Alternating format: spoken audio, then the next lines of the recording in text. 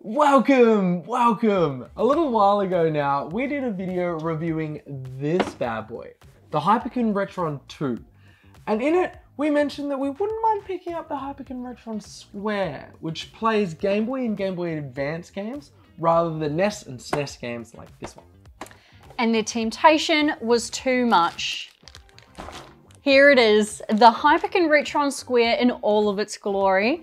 As usual, we'll be unboxing this with you today and then going back to actually play with it a little bit before giving you our final thoughts in the review later in the video. Don't forget to hit those like and subscribe buttons if you enjoy these hardware unboxings and reviews. And let's do it. We've had this thing for a couple of days now and I'm absolutely itching to get it open. Ladies first. Ooh. You guys can peek first. Oh, wow, it's really small. Look at this. Wait, really? Oh my God, how cute. Look at the comparison there. It's way smaller. Get that out. Get it out of there. Wow. I did not know. I did not know it was so small. I didn't realize it was so cute and tiny. Yeah, that's nice, isn't it? What? Why did I think it was like the size of this whole box? Yeah, but I guess that doesn't really make sense. No, I assume that also. What's in the box? Oh, so what we got? Power, reset, classic. One controller port. I thought about this for a while. I was like, I hope it comes with two controllers. Of course it doesn't. You can't play the Game Boy with two controllers. It's a single player console. Isn't it? Yeah, you're right. Yeah, so of course it doesn't have two controllers. Oh my God, you're so right. I had all of these grand plans of playing Street Fighter with you. Yep. No, can't do that. Dum-dum. Doy. All right, well. Unless you have a link cable. Is that a thing on these? Probably not. Memory? Oh, it's got memory card. Okay, that's interesting. Is there one already in it?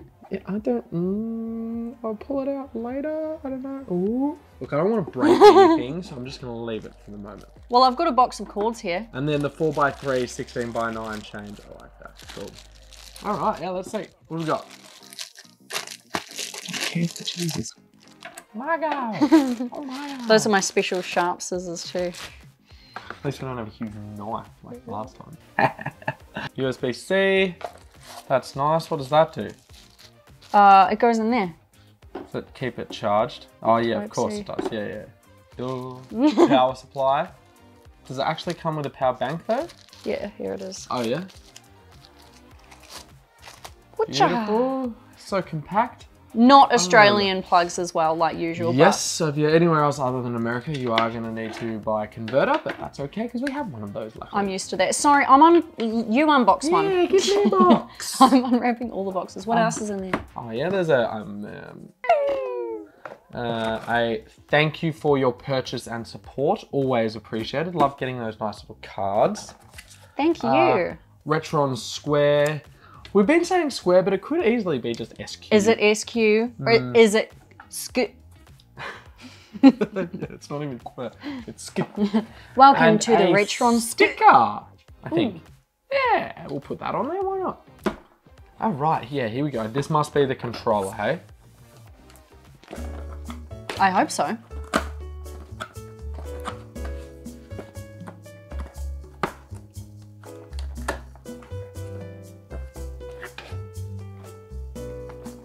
This is why I haven't opened one yet. I'm gonna put elevator music over this part. Hold music, since we were all on hold waiting for you. Sorry, I'm not very good. I didn't realise. Whatever. Leave me alone. More cords. You're doing great. You're doing great. HDMI? Yes, HDMI. Pretty standard. I like the little caps. It looks like a long one. Here we go. This is the goods, isn't it? Yeah, that's the goods. This is the goods. The controller. Again, just a single controller because single player console, but that is okay. It looks really nice. Black and gold. It does. Now, I'm pretty sure the Game Boy only has A and B buttons, doesn't it? Oh yeah. Why is that? It looks exactly the same as that controller. Yeah, it's the Retron 2 controller. I think they've just, it is weightier though. Oh. So instead of getting rid of buttons, I guess they've just gone with the same design. Makes sense. It does make sense. Yeah, why not? It looks really nice. You don't have to get a new like mold created. Yeah, exactly. I really, go away that one. I really like the gold in the buttons. I really like the transparent black. Yeah, the whole thing is just really nice looking, isn't it? Really Yeah. snaz. Feels great. The buttons feel actually a lot better than they did on the Retron 2, so that's nice. Ooh. I appreciate that. Yeah, it is nice. It's pretty much the same size, isn't it? Yeah, you're right. I don't know why I didn't realize this was so small. Oh, yeah, no, neither did I. Oh my god, little cutie. All right, right. give us one more second.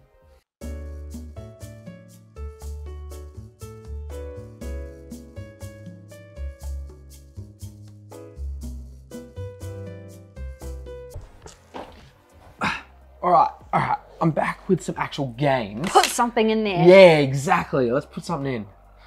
Oh God, this is always, I guess it goes towards you guys. Yeah, nice. Look at that. Looks cute, doesn't it? I think it's actually adorable. Yeah, I really like it. All right. Done. Street Fighter fits. Now, again, I assume it's towards you guys. Oh. What an adorable little cutie. I am really, really excited to get into playing this console. I think this is a fantastic idea if you can't find a Game Boy or a Game Boy Advance anymore, and you get to play it on your TV.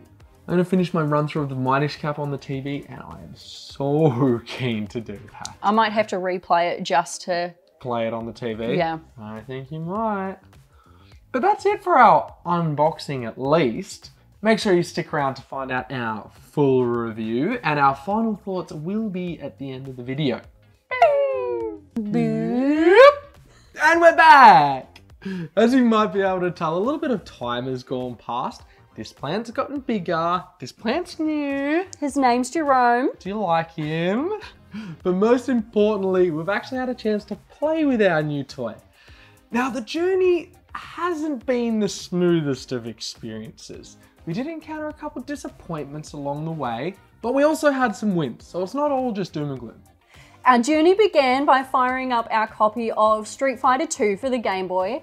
Unfortunately, my collection of Game Boy and Game Boy Color games is back in New Zealand, and Tom didn't start his collection of Nintendo games until the Game Boy Advance. So we only had this one game to test out, but it did work really well.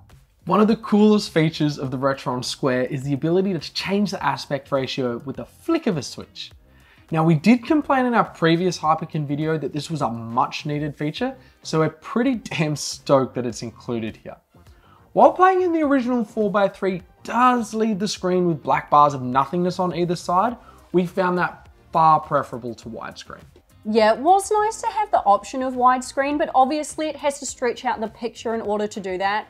And there was just something about the chubby character models and the stretched out text that just wasn't quite right. I don't really like the widescreen. It's honestly a little bit of a shame that we only had this single Street Fighter cartridge to test, because as we discovered later on, the user experience seems to vary greatly depending on what game you stick in this thing. But we can only go off our own personal experiences, and being able to play this portable Street Fighter title on the big screen was pretty cool. Boringly cool, actually. Apart from the initial excitement, there really wasn't anything else to report other than it was awesome.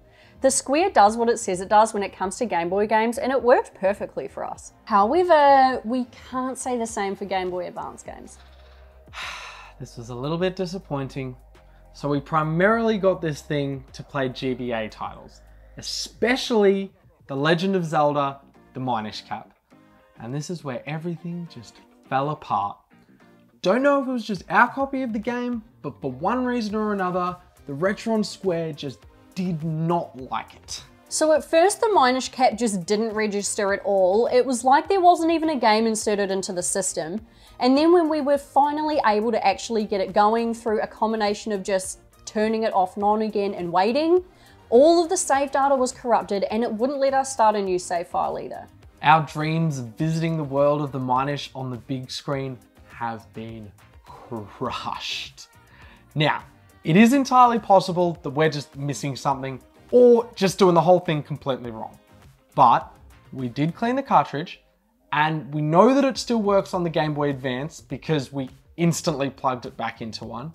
And there was all our old save data just chilling there like nothing had happened, completely uncorrupted.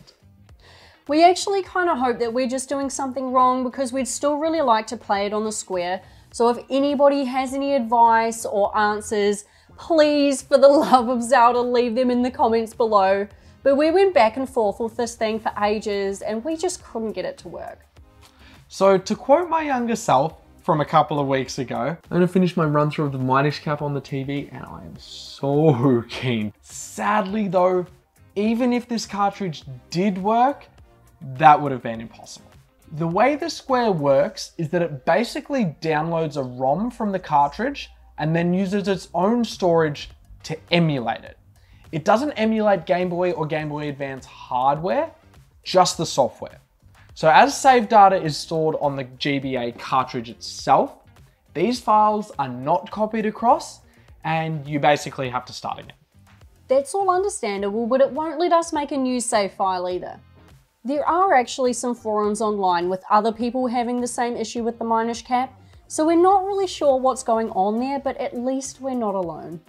Also, this issue with the save data means that if you were planning on picking up Super Mario World where you left off 20 years ago, you're not going to be able to do that on the Square. Thankfully though, in one case, this whole save data situation turned out to be extremely convenient for us and allowed us to play a game that we were previously unable to play. So we have this copy of Harvest Moon Friends of Mineral Town, but the batteries inside of the cartridge are dead. So you can't actually save the game, which means that the only way to play it is in one sitting or making sure that your Game Boy doesn't go flat before you're done. This might be doable in some cases, but Harvest Moon games are known for gobbling up to 100 hours of your life, so it's just not viable to do it that way. Since the Retron Square has its own independent saves though, we're finally able to play it. So you win some and you lose some.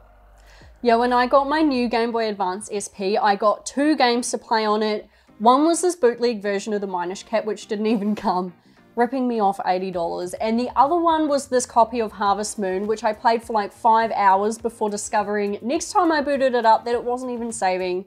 So I'm pretty stoked to finally be able to play it. You poor thing. This whole software emulation thing is also the reason why the system takes so damn long to load GBA games. Essentially, Hyperkin has to copy the whole game over to its own systems every time you want to play it, which is a relatively long process. This issue does seem to be limited to the Advance though, as the Game Boy game booted up relatively instantly. We did try out a couple of Game Boy Advance games, and apart from the obvious culprit, the other ones did work pretty well. There was a moment when we first loaded up Yu-Gi-Oh! Where the whole screen was strobing, which really hurt our brains and definitely required a flash warning, but once we reset it, it was fine. We mentioned before that switching to widescreen with the Game Boy games was a little weird since everything was just so stretched out. But the GBA screen, being that little bit more rectangular, meant that the switch to widescreen was far less noticeable and it actually looked pretty good. In some games, such as Yu-Gi-Oh!, this was actually our preferred way to play. Playing on 144p is fine when it's on a tiny Game Boy screen, but that just wouldn't pass when you're playing on a 65-inch 4K TV. So the Retron does upscale everything to 720p. This seemed to work really well and everything looked crystal clear on the big screen. We're both huge fans of the Game Boy Advance era of pixel art, so we're pretty happy that the emulation did it justice. When the Hyperkin SQ launched, there was a whole load of problems with the Game Boy Advance side of things, and consequently, a whole load of bad reviews. It actually dropped frames, and as a result, looked and felt super clunky. Also, the whole thing was crammed into the 4:3 aspect ratio of the original Game Boy, so basically, the GBA emulation sucked. Thankfully though, there's been a whole lot of updates since then, and our console came loaded with them already, so none of that's an issue anymore. So if you were put off by some of the earlier reviews, it might be worth reconsidering. Unless, of course, you want to play the Minish Cap. Who knows how long we're going to be waiting for that issue to be resolved. If it ever is. This thing was definitely built with the Game Boy and Game Boy Color in mind, and as a result, seems to run flawlessly for those games. The Game Boy Advance was seemingly an afterthought, and unfortunately, it still kind of seems that way even now, over a year later. However, most issues seem to be easily fixed by turning it off and on again. Have you tried turning it off and on again? Have you tried turning it off and on again? Have you tried turning it off and on again? And for the most part, advanced games run fine. So is the Hyperkin Square worth buying? I guess that's why you watch a review, right? To see if it's worth buying. Yep. And even if you still have your Game Boys, then there is still value in the Retron Square. It offers you something that the handheld consoles don't. A way to play these games on your TV, which is awesome. Some might see this as a cheap gimmick, but for us, it was worth the $85 it cost to pick this thing up. Thank God we both have Switches, because our TV is going to be in use for a little while now. If you found any of this information helpful, then don't forget to like and subscribe. And you can also find us over on Twitch at twitch.tv/somekindofgaming or Twitter under the same name, but the links to all of that stuff will be in the description below. Thank you so much for watching, and we'll see you next time. I don't like it. Yeah. Love me. No.